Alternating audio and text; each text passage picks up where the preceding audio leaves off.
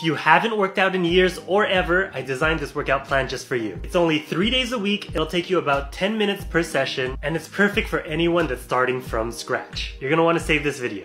Day 1, our focus today is the lower body. Our main goal with these exercises is to strengthen our knees, improve mobility, and of course strengthen our legs. We're gonna do about 10 to 15 repetitions per leg, then we're gonna rest for 10 to 30 seconds, then repeat the exercise until we've done it 3 times. Go at a steady pace and really focus on contracting your muscles to control the movement. The next exercise are sit stands. If you don't feel like your knees are up for it yet, focus on the other exercises first and revisit this in a few weeks.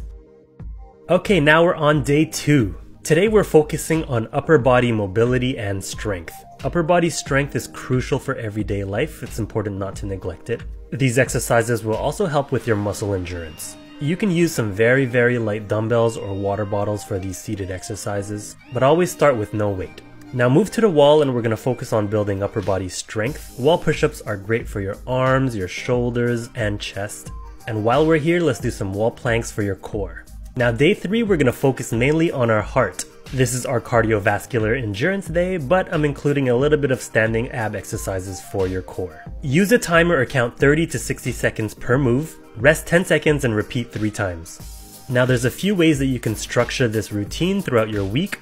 The first option is to exercise every other day, resting in between and then repeating the cycle, or going 3 days straight, resting and repeating.